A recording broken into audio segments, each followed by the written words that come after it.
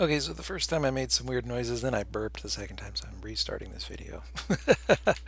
So I'm going to procedurally put in the actual std to string. Okay. So what are we doing here? J plus I times 10. So that's the button number. Okay. I'm just not meant to make a video. Or wait, there we go. Okay, never mind. you don't want to know. Okay, so what do we...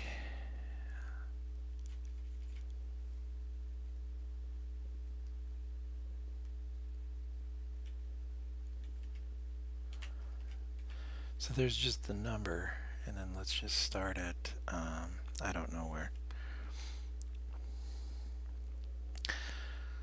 So we need to go across X. It looks like the maximum. What is the maximum? I don't even know what this function is. X, Y, scale, color, search online.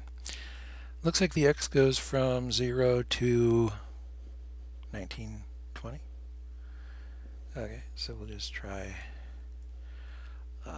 50 times J, I guess.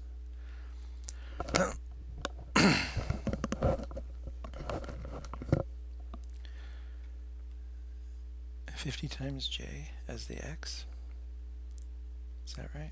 And then when I comes around, then we do the Y. So the Y variable is going to be, it's only 1080. 50 times I. Huh. The scale should be 0.3 there. And then the color, let's just go with, for now, like that. Let's see what that does. So we're actually going to get something. Let's see. Oh, see, they're all down there. Okay, that's good. So that's obviously not where we want them. So in order to get those up here, it's 50 and then 1,000. So what if I lower this down? 900, does it go down? So the first one, the X offset, yeah, so as it goes down, okay, so the Y variable goes down as, so this is going to be 1,000 minus 50 times I. So each row, let's just go 150, because it's going to be 10, so 1,500, oh wait, 100. 1,000, so it goes to 0. Okay, alright, that'll work. Now what do we got? They're up higher, but yeah. And they're counting in the right direction, so we just need to spread out the X a lot more.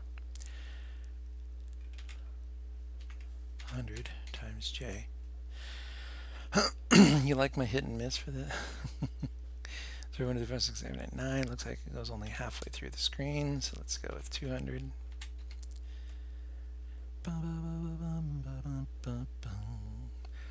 Okay, so it's not quite 200. Let's go with 150, and then we'll start with an offset of 150.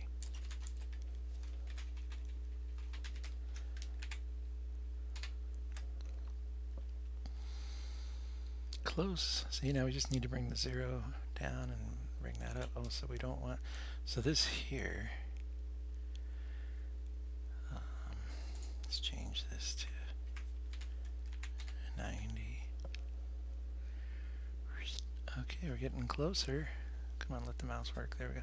So if we want to bring the 0 down, how do we do that? So this is 1,000 minus that.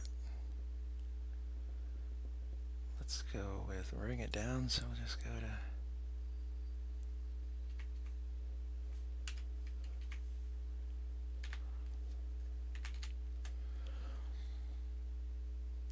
okay, it's actually labeled right. Okay. And then to get, we want it to be exactly in the middle. So down slightly and back to the left. So the X variable we want to be right there. And this one down slightly. So that means what, 940? I don't know, we're going in increments of 10 here to figure this out. Okay, alright. It's getting closer. We want it 130? 30? Is that? I don't know if we're in the center or... That looks like it's in the center, the 0, but the 1 is not. Okay, so then... And the 9 is totally missing. Okay, that's fine. So, okay, and then this needs to be shrunk. So the J, this right here should be 80, I think. And then this right here needs to be a little more.